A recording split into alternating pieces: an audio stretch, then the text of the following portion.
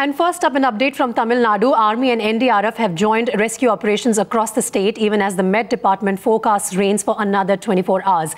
The death toll is rising to 71 now. Schools have been closed and universities have postponed their examinations in the wake of the flood situation in the state.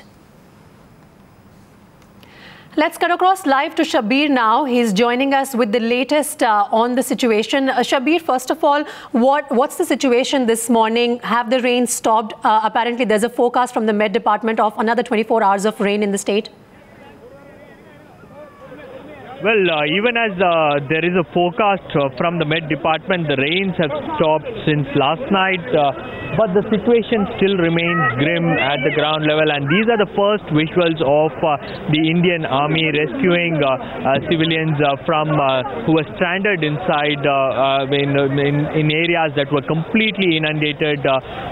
So far, the Army has rescued at least 22 to 30 people from these low-lying areas. These people have been stranded for the past 2 to 4 days, and still there was no electricity, there was no food, and there was no water, and all they could do was move to a safer location and wait for some kind of help. Though there were several attempts by the local police and various others to bring people who were stranded inside, finally the army was called in, and right now the army is working in full swing, carrying out relief and rescue operations along with the Tamil Nadu Commando Force and the NDRF. The Tamil Nadu Commando Force is spearheading these operations in these areas since yesterday. Yesterday we saw the Coastal Security Guard, ADGP himself rescuing people here in this particular area, and the NDRF and other teams have joined the rescue operation. So these are the first and exclusive visuals that we are getting from Chennai, and people in Chennai have never seen something like this. The rains this particular year is unprecedented, and this has caused maximum damage, and it has caused a lot of inconvenience for the people of this city. And though the corporation says that it was ready to tackle the monsoon, but some things went wrong, and the Chennai corporation couldn't do anything. And even as we speak, the Tamil Nadu government had deputed 24 IAS officers, senior IAS officers, both in Kanchipuram and Chennai, to carry out relief and rehabilitation measures.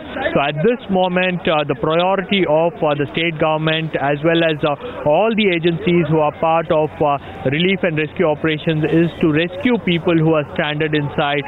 In this one particular area alone, the reports that we could gather from people who have been rescued from inside is that there are close to 300 to 400 people who are stranded inside in various residential apartments and various hamlets, and these people are either in the terrace or they are in the first floor or second floor of the apartment. So they are waiting for some kind of help, though there is no electricity, there is no mobile phone connection.